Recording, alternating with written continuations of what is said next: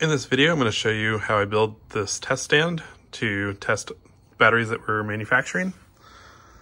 This is the battery that we're testing. It's a 13S 2P battery. This one's kind of a small prototype. I have a thermocouple pasted on so that we can measure temperature. These are the two main battery leads.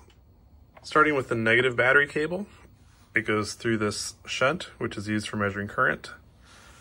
It goes into an IGBT, basically a solid state relay or transistor.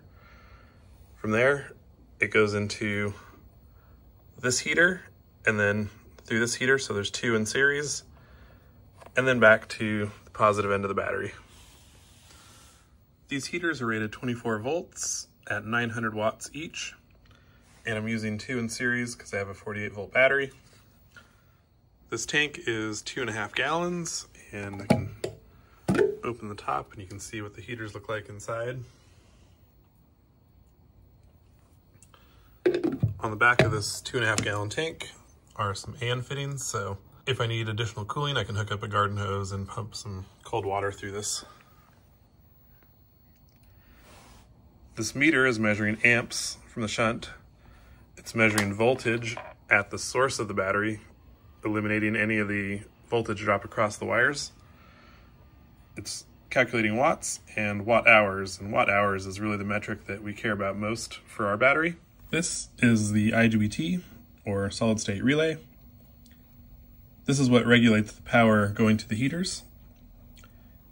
The large terminals are for the high current, and the small terminals are the signal that tells it to turn on and off. And it gets its on-off signal from this function generator.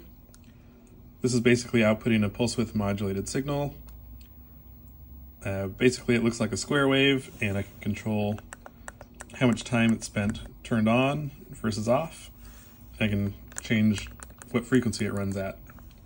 This function generator can directly wire to the IGBT, but the IGBT has a lot of capacitance at the input, and so it's really slow to turn on and turn off.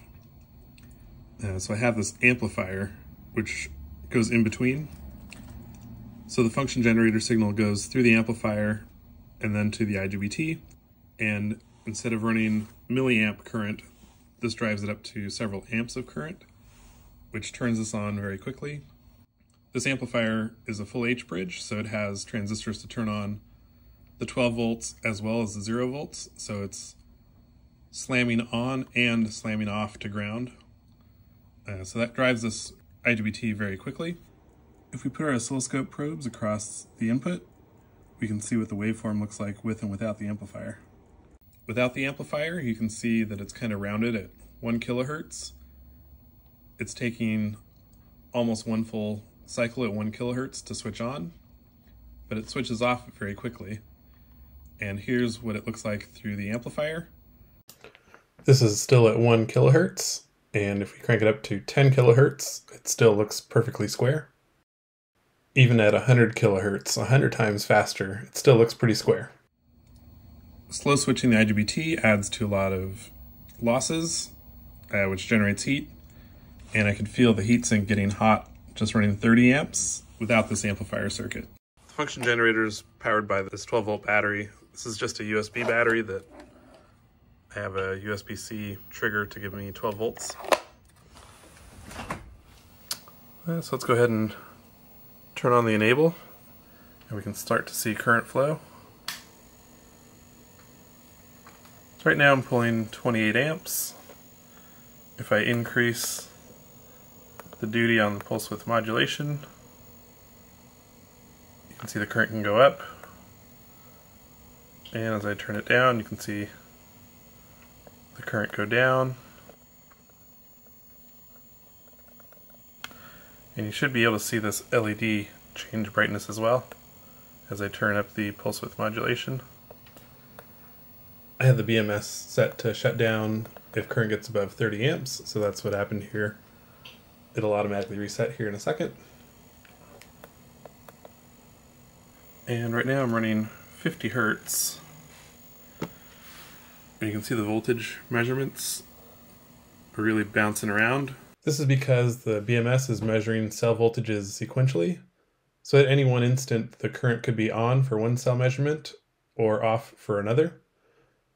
This is called aliasing. If I turn the frequency up past the sampling rate of the BMS, everything kind of smooths out and takes an average.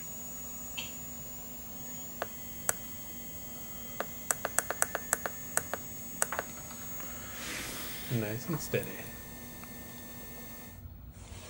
All this wiring acts a little bit like a coil.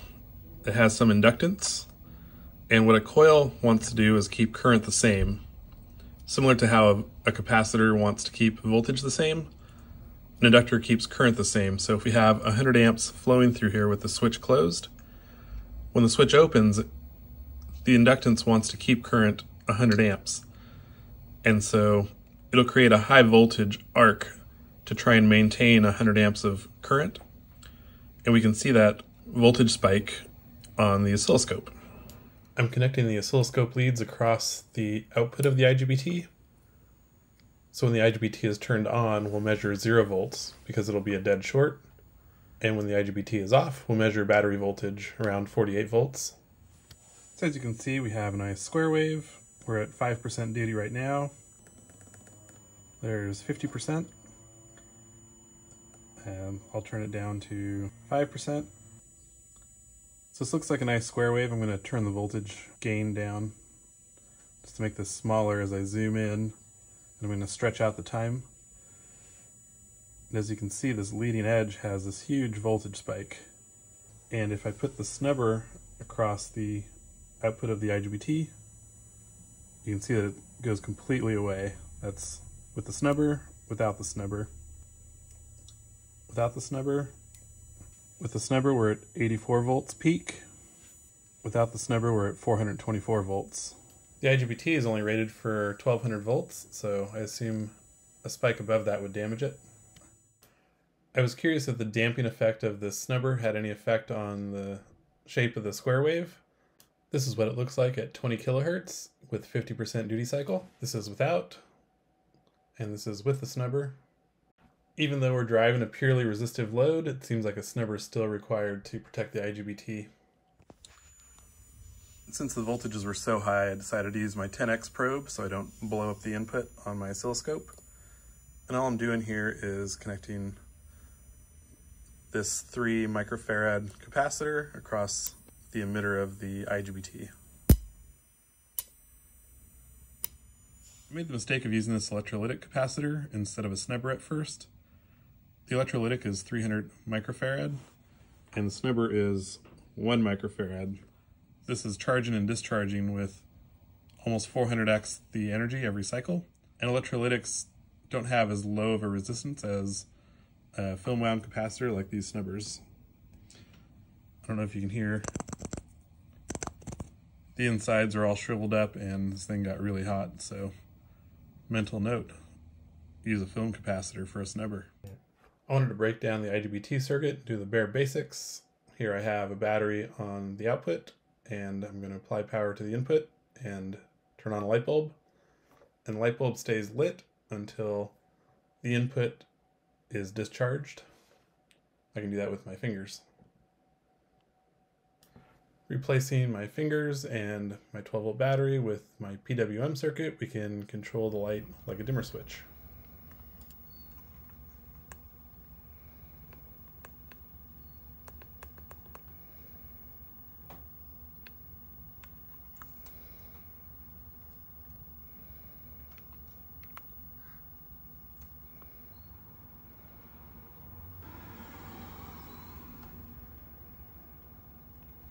Well, thanks again for watching. Hopefully you got something out of this video. Stay tuned. I'm excited to show you the batteries that we're building on a much larger scale for our electric airplane projects. Stay tuned, and thanks again for watching.